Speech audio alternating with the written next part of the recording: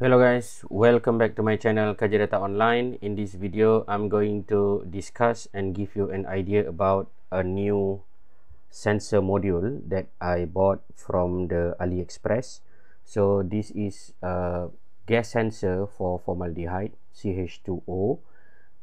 This module is cost approximate less than $5, and then it's come with this connector, the JST micro connector over here that you can see.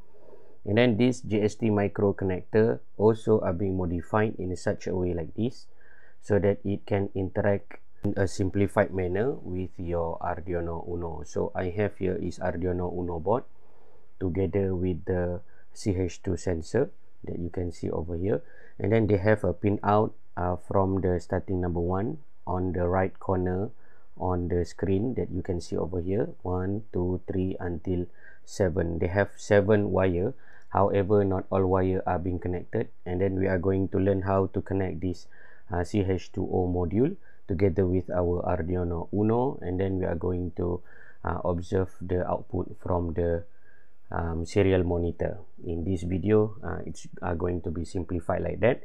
And then in the near future, perhaps we can also learn about how to interact this module sensor into our IoT devices. So let us dive into the connections of this module. So before you begin to use this module, let us have a look on the datasheet, specifically talk about this module.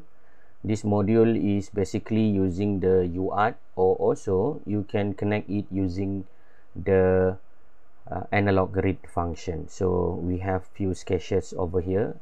All the link related to the sketch and the libraries are going to be made available in our GitHub page. So please have a look into that matter if you are interested to learn more about this sensor module. The sheet is being shown on the screen right now. So let us dive into the datasheet. So this is the user manual for this ZE08CH20 module sensor. So this module sensor from the Winson Electronic. As you know, Winson Electronic also produce a lot of electrochemical sensor. Beside the CH2O, they have also the carbon dioxide and also other gases. So when you look into the module, this is the typical layout of the module. So we have a pin over here. So we have 7 JST connector that need to be attached with our Arduino, so that our microcontroller can read the values from this sensor module. So let us go into the pin out. So this is the general pin out of the module over here. You can see we got the number 1, number 2 until number 7, and not all the connection are going to be made available towards that. So let us have a look into the pin out. So the first one, that the pin first is actually not being connected, and then the second pin is actually talking about the DAC, or we call it as the digital analog converter. So by using the pin number 2 over here, actually you can directly use your analog function at the AO.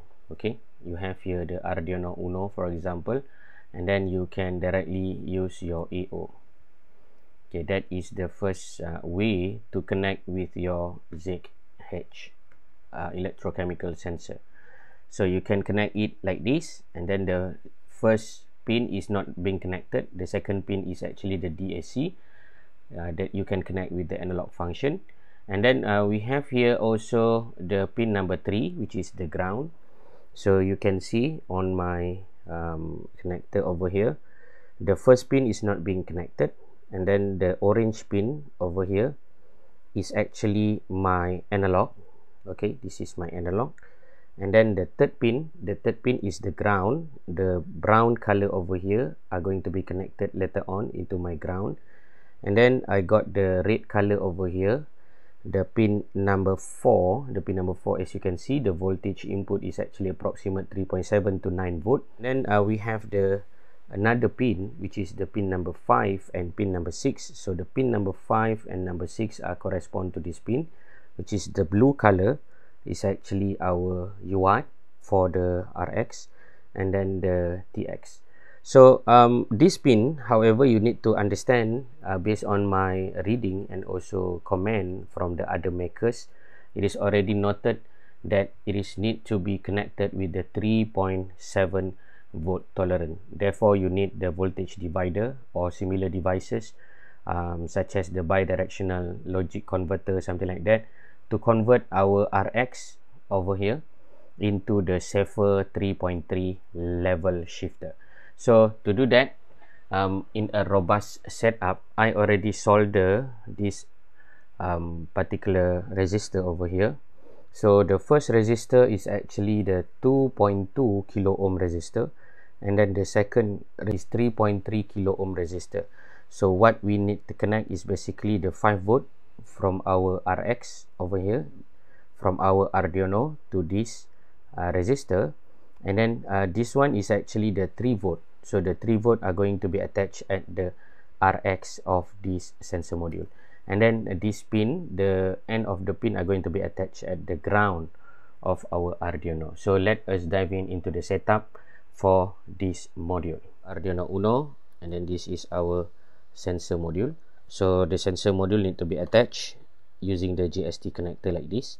Make sure that the circular compositions of the grip is actually on the down side of this sensor. So just clip it like that on our JST connector, and then it's already attached firmly. So make sure that you did not touch anything on the surface of this electrochemical sensor, otherwise the reading possibly being influenced by your contaminated hand.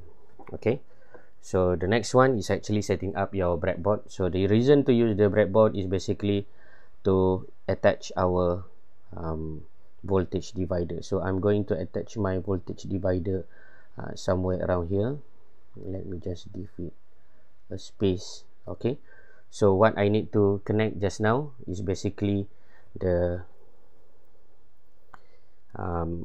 ground and also the 5 volt. So make sure that you are firm what kind of connections that you are going to be done. They have a few options. For example, the UART using the RX and TX communication, and also they have the ability to use also what we call it as the analog read function. However, the most preferred method, or the most accurate one, will be the RX and TX by UART or serial communication. So now I have already connected the 5 volt and also the ground of this Arduino into our sensor, and now I left one more, which is the what we call it as the data. Okay, so for the UART, I'm going to use the soft serial and being connected into the PWM pin number 10. So this is the pin number 10, PWM, and then I'm going to attach this 5 volt RX on the resistor over here. So the reason of this resistor is basically to communicate with our sensor via safer level, which is 3.3 volt. So let me just connect another one, which is the ground. So I'm going to use another jumper wire over here. So this is the ground from the resistor side. So I'm going to insert to another ground of my Arduino Uno. Okay, so the connection will be like this, and then we are going to attach the 3.3 of the sensor over here into our Arduino. So I'm going to attach with the RX. So this is our RX. So now our RX are going to receive the RX from the soft serial function from the digital pin number 10. However, it's already been converted into a safer level of 3.3 volt. So now let's dive into the code of this project. One is actually we are using the DF robot HCHO sensor, which is the formaldehyde sensor. We are going to use the software serial, and then we are going to define the software serial at pin number 10. As you can see over here, pin number 10 is being attached to our Arduino Uno into our breadboard to safer the conditions of the 5 volt into the 3.3 volt to protect our electrochemical sensor over there. Otherwise it's not tolerate or can broken up our sensor. And then we are going to initialize our software serial over here, and then we are going to call upon as the HCHO formaldehyde sensor, and then we are going to initialize the serial, and then we are going to initialize our void loop setup by making sure that if HCHO is available, and then print up the serial monitor of the reading, and then proceed. Okay, we are going to enter the port, and then we are going to enter the Arduino Uno, and we are going to compile and upload the sketch accordingly. So this is the final setup after we upload the code, and then we can see that we need to use the TX instead of the RX. So when we attach the RX over here on the voltage divider that you can see over here, let me zoom in a little bit. So you can see it's actually reading up the value of our formaldehyde over there. So to simulate the idea of the formaldehyde exposure, I have here a pen. So this is a typical pen used for marking any PCB related job. So let me just open it for a while, and then let it breathe for a few seconds. And then you can see there is inclinations, or there is some increase with the level of the ppm based on the formaldehyde exposure detected by this electrochemical sensor. So in the end, we are successfully use our Arduino Uno to receive the electrochemical sensor reading and then display in our serial mode. So based on this project, you can see that we can create electrochemical sensor that are able to detect any deviations of indoor environment. So by using the electrochemical sensor like this, you can actually detect the presence of the formaldehyde. So if you are wondering what is the safer level for the formaldehyde exposure for Malaysia guideline, is basically less than 0.1 ppm. So if there is any presence of formaldehyde, it can increase the risk of developing a certain health condition, which is going to be discussed later on in the future video. Anyway, the project are successfully worked together with the ZE08CH20, or we call it as the electrochemical formaldehyde sensor, together with the Arduino Uno that are already being attached with the serial connection over here at the digital pin number 10. And then it's using the UART communication at the safer level of the 3.3 voltage divider over here. So ladies and gentlemen, is the idea of my order. If you can see over here, the price is around 4.6 times by 2 is actually 2 pieces. I ordered 2 pieces to our country, and then it's cost me around $13. In summary, I would say that this product is quite okay and good because it's able to give me the reading that we want. So this is the model ZE08CH20 common type electrochemical sensor module for formaldehyde home decoration for Arduino. So if you want to purchase, you can go to the All Electronics Mall to find out this item. And then this value 13.19 is also include the shipping cost to Malaysia. So anyway, that is my sum up and summary of this project. If you find out that this is very useful, please do find the link in the descriptions of this video so that you can try to replicate.